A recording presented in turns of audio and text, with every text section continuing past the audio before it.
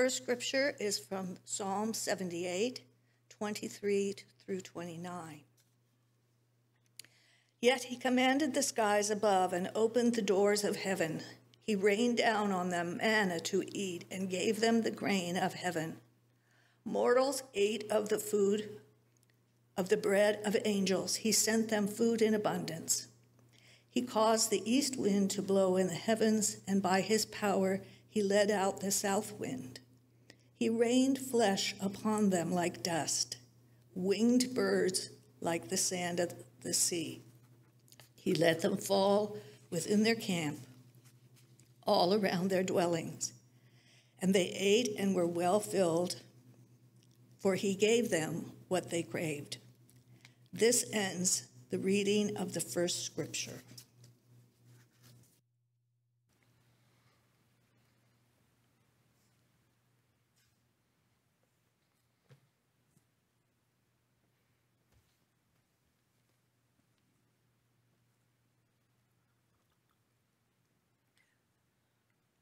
Our second scripture reading comes from Exodus chapter 16. Now, in Exodus is, as you know, the second book of the Hebrew scriptures. And from chapters 15 through 18 is the period when the Israelites are wandering in the desert. They've escaped out of really difficult circumstances in Egypt, and then they start the wandering, and it lasts a lot longer than they realize. And so in this section, the Israelites are it's really starting to dawn upon them that they have left civilization and now they are on their own, and they start to panic. This is Exodus chapter 16, verses 2 through 4, and continuing with verses 9 through 15. The whole congregation of the Israelites complained against Moses and Aaron in the wilderness. The Israelites said to them, "If only we had died by the hand of the Lord in the land of Egypt, when we sat by the flesh pots and ate our fill of bread. For you have brought us out into this wilderness to kill this whole assembly with hunger." Then the Lord said to Moses, "I am going to rain bread from heaven for you, and each day the people shall go out and gather enough for that day. In that way, I will test them, whether they will follow my instruction or not." Then Moses said to Aaron, "Say to the whole congregation of the Israelites, 'Draw near to the Lord, for he has heard your complaining.'" And as Aaron spoke to the whole congregation of the Israelites, they looked towards the wilderness, and the glory of the Lord appeared in the cloud. The Lord spoke to Moses and said, "I have heard the complaining of the Israelites. Say to them, 'At twilight you shall eat meat, and in the morning you shall have your fill of bread. Then you shall know that I am the Lord your God.' In the evening, quails came up and covered the camp, and in the morning there was a layer of dew around the camp. When the layer of dew lifted, there was on the surface of the wilderness a fine, flaky substance, as fine as frost on the ground. When the Israelites saw it, they said to one another, 'What is this?' For they did not know what it was. Moses said to them, 'It is the bread that the Lord has given you to eat.'" This is the word of the Lord. Thanks be to God. So most of you know, several months ago, we switched the way that we do communion. It used to be that we would pass the plates, and we started doing this after COVID, which was before I came around. No, I was here. We would pass the plates in the pews. And so now we do it where you have the option of coming forward, you have the option of dipping the bread in the cup, doing it by intinction or taking a little cup. I was not the one who made that change. I'm not eschewing responsibility here, but I'm just saying, in the Book of Order, it says that the session alone decides when and how a congregation takes communion. So I wasn't the one who made that change. But I can say this, I have probably benefited the most from that decision. In the past, when we were doing it by passing the trays, I would send them off And then I would just stand behind the table and watch. I could pray, I could meditate, and which was meaningful, but I was really kind of an observer. Now, people come forward. And when they approach me, I get to say to them, the body of Christ broken for you, or the bread of salvation given for you. I get to look people in the eye and share this love of God with them. Not something that I'm able to give you, but something that the church gives you, provides for you. And then as God's servant, I get to stand in this holy ground between you and I, with God in between. It's the best thing I do in a month, I can tell you. It gives me strength, it gives me courage. But as much as I love offering communion to each member here who comes forward, as meaningful as that is, it doesn't hold a candle to when a child comes forward. And it's not just because children do funny things and they're really cute. I mean, like my daughter, Gracie, when she was young enough to still be held, her father took her up for communion, and she grabbed, it was back when we grabbed the bread, and she tore the piece of bread out of the loaf, and of course then it was like the objective was to get the biggest piece of bread you could. But she didn't really know what was going on, and her dad said, there's the cup, and so she thought that meant, throw in the cup. So she went, dink, and she made a perfect shot into the cup, and that was it. And then when we did this the first time, I think Roxy came up forward, and she was in line, and I think she thought, it's snack line or something. And so she got up and she thought, well, it was like she was looking at the tray like, well, that's not hardly enough snack for me. So she started grabbing all the cups of the gluten-free bread and taking it off and with her like this, and the teachers had to sort of redirect her. It was hilarious. But kids do all kinds of amazing things during communion, but that's not why I love watching kids come forward for communion. I love watching kids coming forward for communion because I'm watching them start to realize that they're participating in a ritual. You and I, all of us adults, we understand communion intellectually. We know that we're acting out this centuries-old story about Jesus, and we might also understand, well, we're not Roman Catholics. We don't believe in transubstantiation. We don't believe in that the body and blood, this is the real body and blood. We're also not Baptists. We don't believe it's just remembrance. We're Calvinists. We're kind of in the middle. We believe in a spiritual presence in the body. You might have all that kind of stuff in mind. You might know the history of it. You might understand communion from a rational perspective. But little children have none of that. If you're a parent or a grandparent and you've brought a child with you for communion, you may or may not explain to them what you're doing.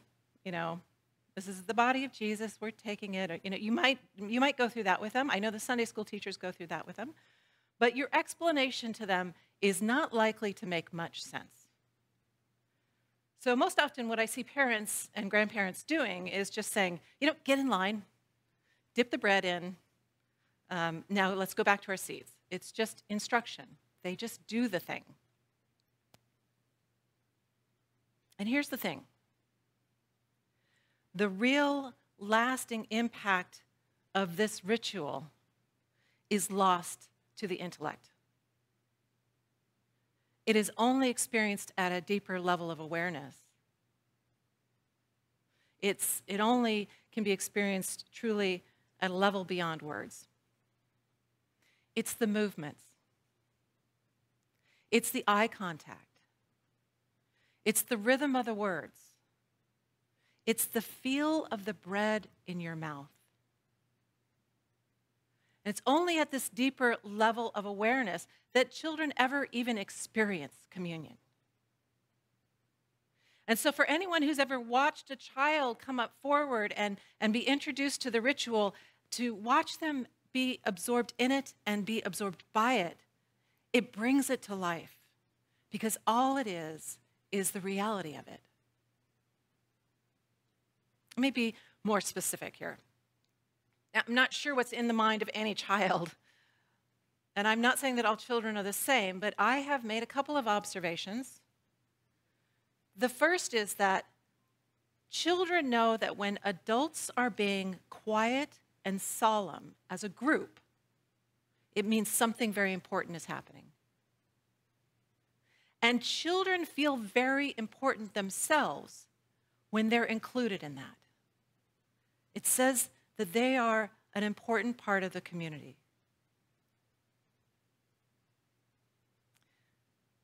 The second thing I have noticed is that children, because they exist in this world of imagination, they recognize that there is mystery in something that is being performed so formally. This formality, this mystery, then, for them, gives great weight to the words. The bread of life, the cup of salvation. They don't know what those words mean, but they remember them. And finally, and the most important thing I want to say about this is that children, I think youth, but children yearn for multi-generational communal experiences. I mean, children spend their days in school where they're segregated by age. And the adults do a thing and they do a thing. And church is one of the very few places in our lives where children participate fully with people from all over the age spectrum as equals. And this is really important because it conveys to them that they're safe and secure because they belong to something that's larger than themselves. It's like something in us that is very ancient, like the memory of sitting around a campfire at night after a hunt. You've eaten the meal, everybody's getting sleepy, the fire is burning, and the elder tells a story. Communal rituals signal that all is well and we are together. And nothing is better for kids than that. Now, I've spent probably half of my sermon now talking about children and their experience with communion, and the reason why I wanted to spend so much time on that is, in my opinion, as I said, I think children reflect and tune into the heart of the ritual. But I think the heart of the ritual can also be seen in this passage about manna. Let me explain. So at the outset, like I said, the Israelites are in the wilderness. They're wandering. They have escaped from the horrors of forced work camps and brutal oppression and cruel injustice under the Pharaoh. And Moses and Aaron have led them out in this miraculous escape. And yet here they are on the other side, and they're complaining that they want to go back. Why? Because they're human. Finding yourself in the unknown is terrifying. There are no institutions, there are no stores of food, there's no shelter, there's no sense of where you're going or what the future is going to look like. They don't even know Moses that well. All they know is that he killed a man. And they are only just getting to know this God. And when people find themselves in unfamiliar, uncharted territory, they tend to yearn for the familiar past, no matter how bad that past might have been. And so the Israelites complain, if only we had died in Egypt.